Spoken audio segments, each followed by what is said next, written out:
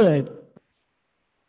But it's also good when we come and we have our mothers singing songs of Zion and our choir coming and singing the songs of Zion. And our hymns are very important.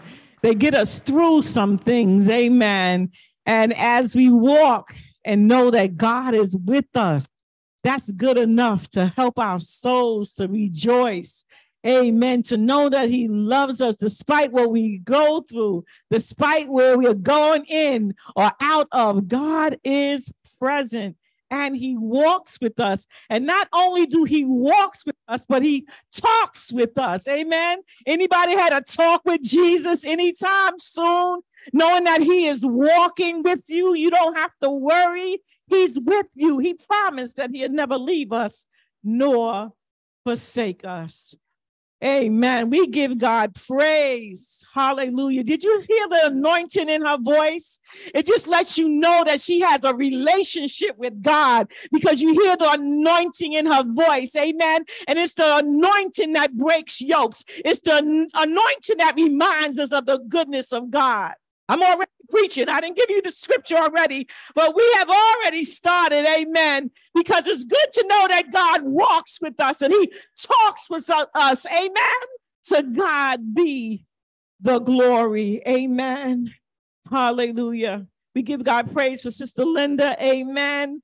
And how she has covered our service on this morning. Amen.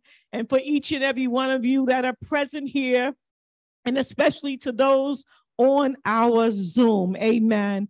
We give God praise. I will not be before you too long. Amen. But I want to entitle this The Greatest Love Story Ever Told. The greatest love story ever told. And I can't just put it in just one part. So I'll be back the next time and the next time because we have 66 books in the Bible. And the whole entire Bible is about the love of God that he had for us. Amen.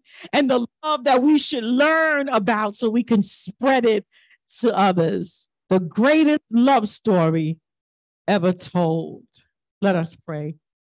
God, we thank you. We praise you. We honor you. We lift you up in the mighty name of Jesus. Thank you, Father, for the song of Zion that came forth on this morning. Thank you for the voices that were lifted on this morning, oh God. Thank you for reminding us, God, that you walk with us and you talk with us and you let us know that we are your own. Oh, so many people need to know that they are needed and wanted and that they're special, oh God. We thank you for your word, the song of glory that came this way, oh God. We thank you, Father. We thank you for the 66 books, oh God, that you have blessed men and women to write these books, oh God, and remind us of your love. Thank you, Lord.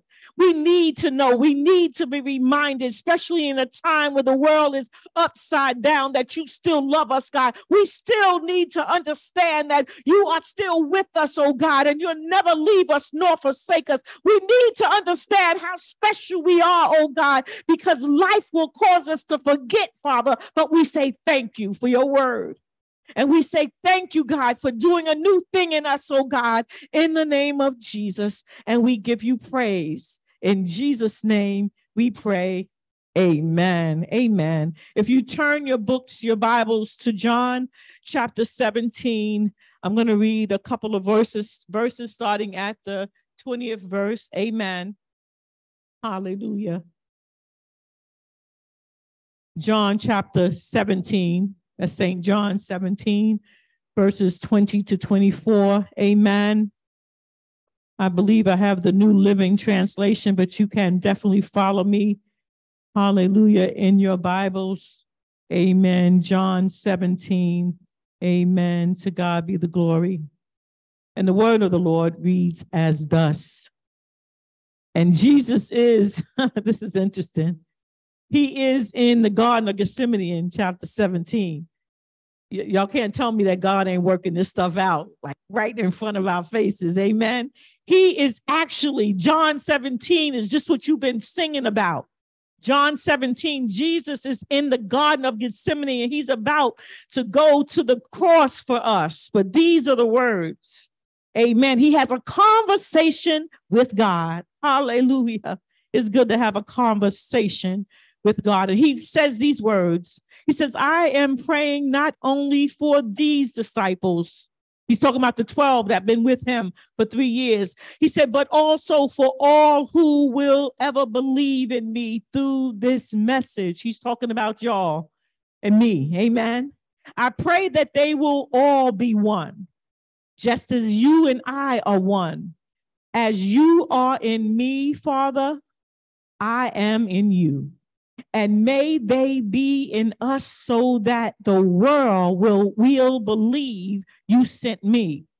I have given them the glory you gave me, so they may be one as we are one. I am in them and you are in me. May they experience such perfect unity that the world will know that you sent me, that you loved them, watch that you loved them as much as you love me. Father, I want these whom you have given me to be with me where I am. Then they can see all the glory you gave me because you loved me even before the world began. Hallelujah. I pinned those words. I'm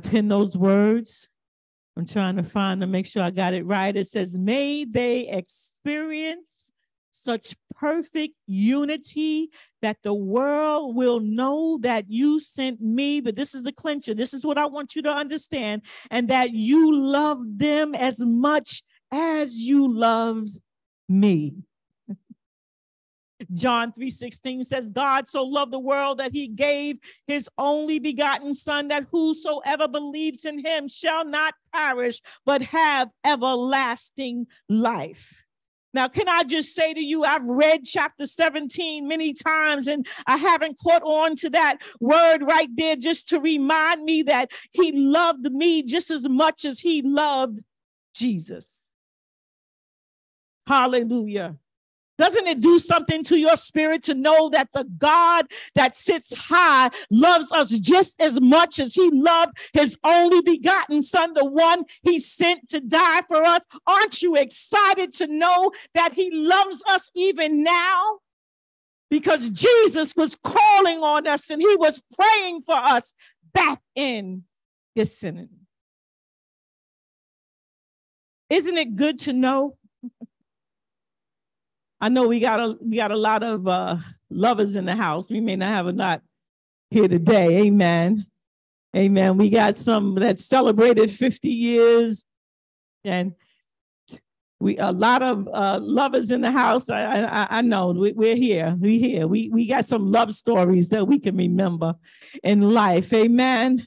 And how we was excited and giggly and nice and happy and smiling when we met that person that came in our life. Amen. And some of us are still with them. Amen. After 50 and 40 years.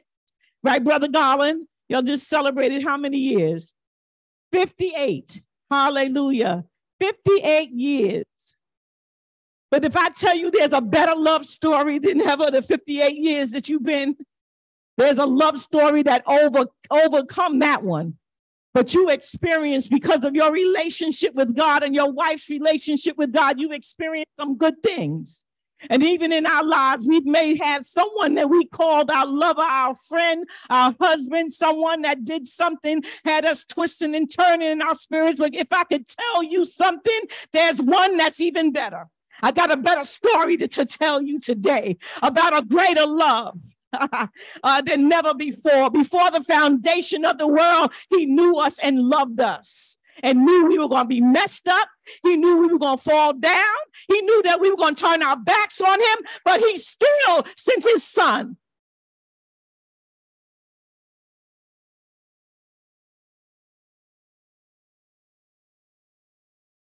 And we only see 66 books, and they said there's some lost books that could not could not be part of this volume, but just knowing that God loved us from the very beginning, starting from Genesis to Revelation.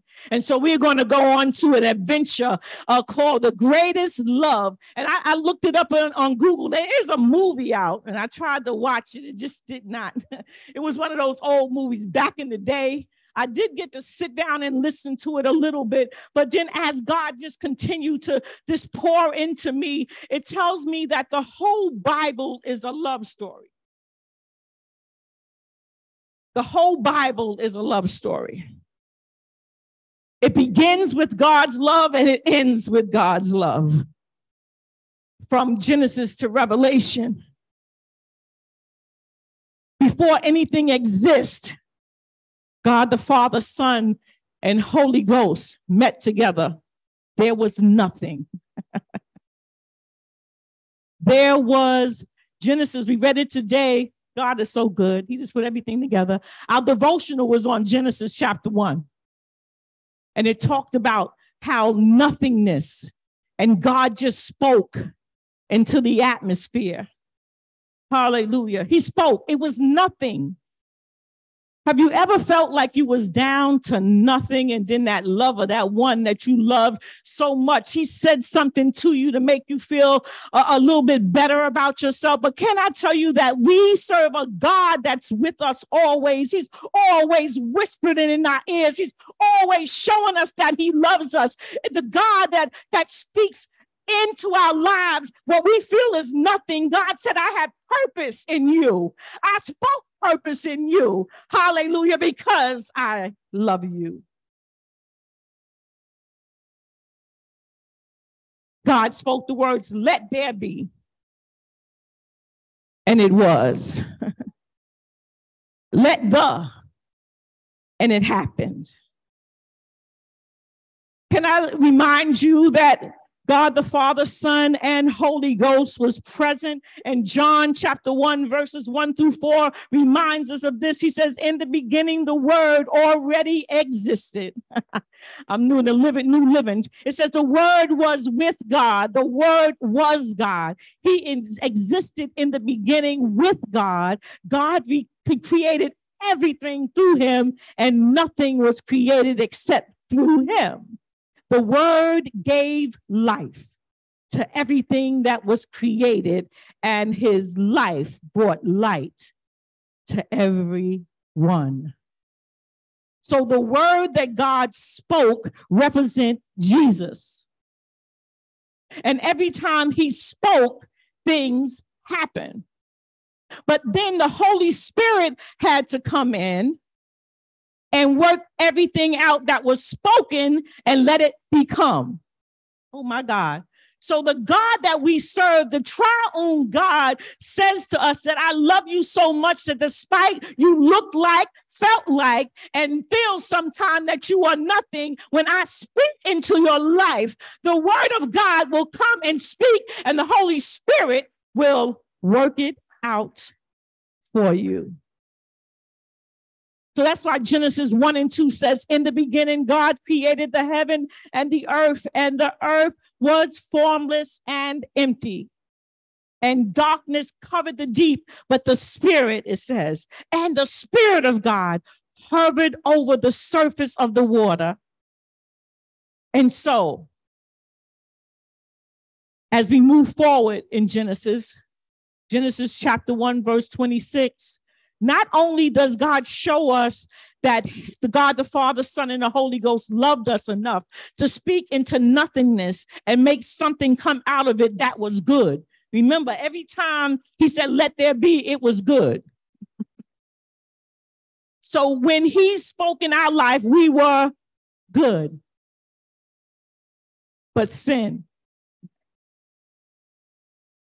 So Genesis 1:26, can you show it to me again? Preacher, yes, I'm going to show it to you in this scripture. It says, and God said, let us make man in our own image, after our likeness. Let them have dominion over the fish and the sea and over the fowl of the air and over the cattle and over the earth, over every creeping thing that creepeth upon the earth. So The Godhead sat together and consulted with one another. And they said, let us create man in our own image. Right there tells me that God loves me. Don't that tell us that God loves us? Why would he put his image in us if we was not special to him? He didn't put it in the trees. He didn't put it in the plants. He didn't put it on the land. He didn't put it in the sea when he was dividing things. No, he said, let us make man in our own image and our own likeness. He creatively made us and put in us all of him. Isn't that love?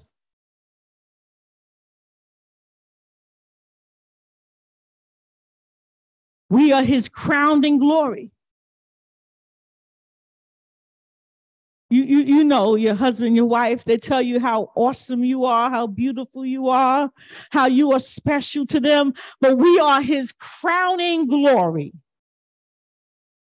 And we embrace all of his dignity, his nobility, and everything that God has, we have in us. He said, let us make man in our own likeness, in our own way. Amen. God planned and created us with a special grace and care. He took time. How many people take time with people? That's why they could celebrate 58 years. They took time. Sometimes we get impatient. We waiting for somebody to change when we need to be changing. Ouch. Haven't the Lord ever told you, have you looked at the mirror lately? Maybe it's not him. Maybe it's not her. Maybe it's not them. Maybe it's you. Maybe you haven't been doing what is right. Now, when we look at Numbers and Exodus talks about it. We're going to get back to Exodus maybe the next time I come before you. We're going to talk about Exodus, but Numbers and Leviticus, it talks about that journey that the children of Israel was taking. Through this journey, we can see the love of God because he gave them chance after chance. But they tell me that as I was studying the word, it tells me that Deuteronomy is a testimony to the primary love that God shows, because when he had to deal with men, it was in Deuteronomy. He had to really deal with those Israelites. You know how he deals with us day by day, night by night. Amen. So in Deuteronomy, amen, it talks about this great sermon that he had, and he talks about this love and how it's important to love the Lord thy God with all thy heart and all thy soul, and then to love others as we love ourselves. And see, God demonstrated his love in Deuteronomy towards the Israelites by choosing them. First of all, he chose them. We talked about that last week, how he chose us. Amen. So he chose the Israelites to be their special people. Amen. Then he liberates them and get them out of bondage. I know that some of us been in some bondage situations and God got us out of them. Anybody want to say thank you, Lord?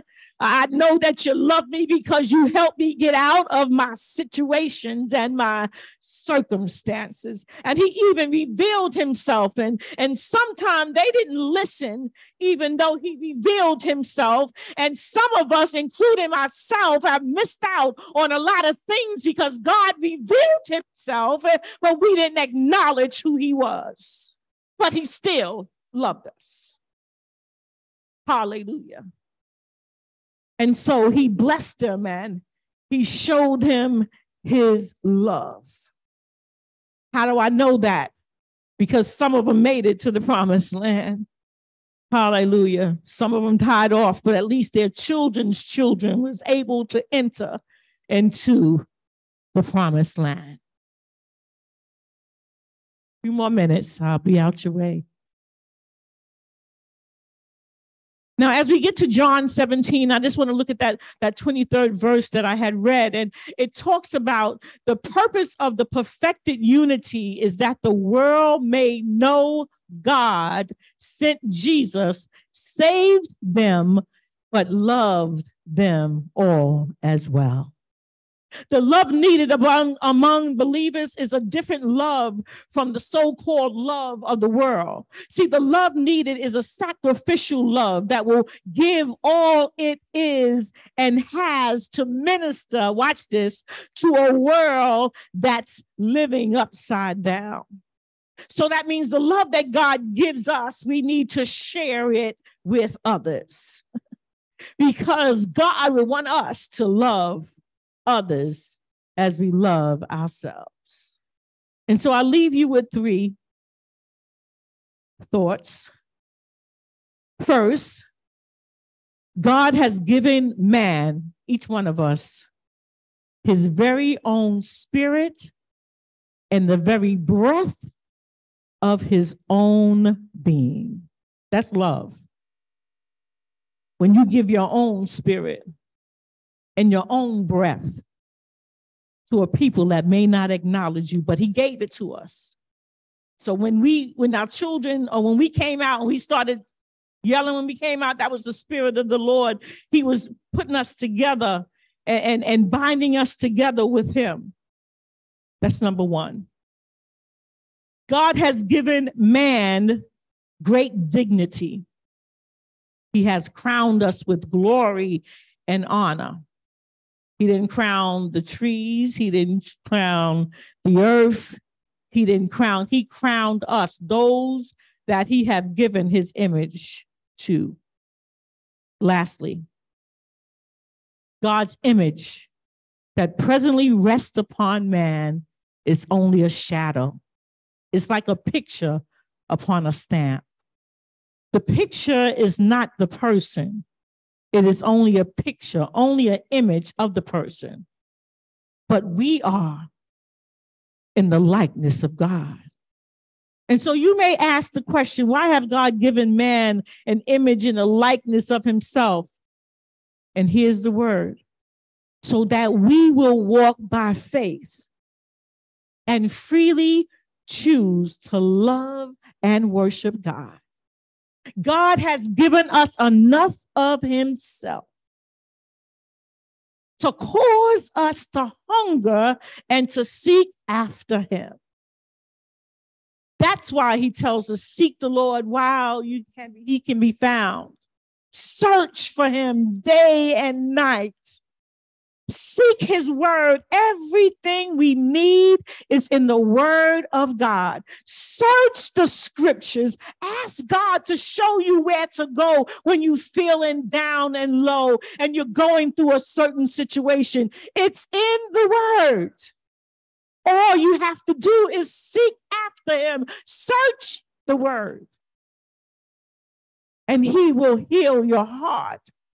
What's love got to do with it? It got to do a whole lot with it. Because if it wasn't for God on my side, where would we be? If it wasn't for God on my side, would I be dead today? Can I tell you that I would have been dead a long time ago if he didn't rescue me and I didn't say yes to his name, to his word and his promise? The greatest love story ever told. And you can't sit down just one sitting and talk about it. Because he keeps blessing us over and over again. He keeps giving us another chance over and over again. There's no love like his. He don't judge us. Marriage as well is called, is ordained by God. Having a relationship with one another is good, it's fine, but we need to have a relationship with the one that loves us enough, that before the foundation of the world, he called us by name. And it's not what we was, it's what we're going to become. The greatest love story ever told. Let us stand.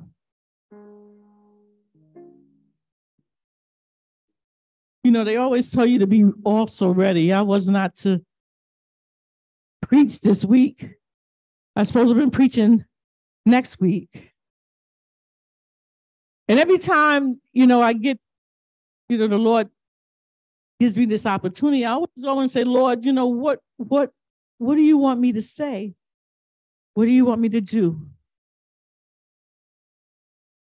Oftentimes we preach all these books, maybe every once in a while, right? For myself, I'm not a pastor, so I don't get the opportunity to preach as often as a pastor would. But every time we pick up this word, every time you talk to God, he will give you exactly what you needed. And he ties everything together. The musician didn't know that I was preaching on this, but the Lord knew what he had given me. And he gave him the song to back it up. These are the things I'm talking about. God reveals himself to us and he puts it all together in a pretty package. But we don't acknowledge that he's working in our lives. But when you start connecting the dots of your life, even of your day, it tells me that God loves me. When he could sing a song that just makes my heart glad. When someone can say a word and it does something to our heart. And we ask, how did you know that? Because God put it in my spirit. If that's not love, I don't know what it is. I don't know about you. I was deep in sin. Far away from God. Never thought I would be preaching the word of God.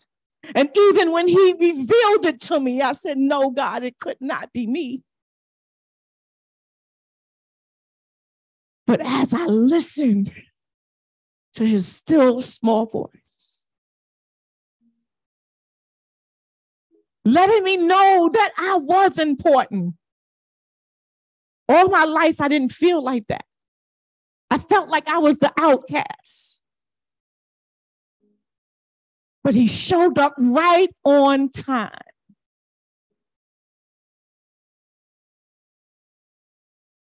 Now, my right on time and your right on time may be different. But don't judge me. Don't judge what I did or didn't do or what you heard about me. Because God is working it out. Because he loves me. Someone needs to hear these words today. This is the greatest love story. When God sent his only son to die for us. But not only to die, but to rise again. To let me know it doesn't matter how many times I fall down. It doesn't matter how many times I mess up. If I say, God, Father, forgive me, for I did not know what I've done. Bless me, Lord. Let me start over again. Everybody's not going to give you another chance. Not like the God that we serve. He's not going to pick you up when you're muddy and messed up. But God will.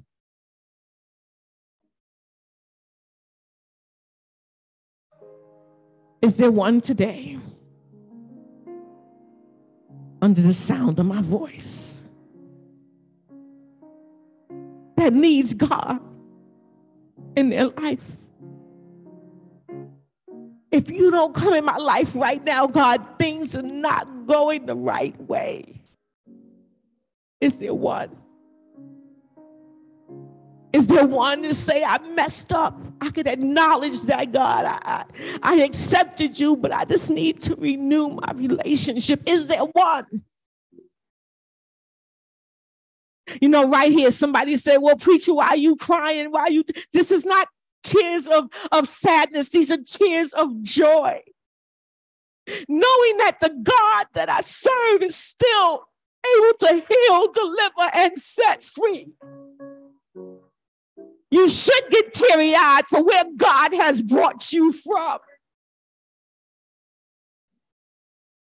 I know I would have been dead a long time ago. Is there one today? Is there one today? I ask you to raise your hands. Just put your hands up. Put your hands up, both hands if you can. I learned this in my studies, that when you're going through and you feel like you're out of breath, if you could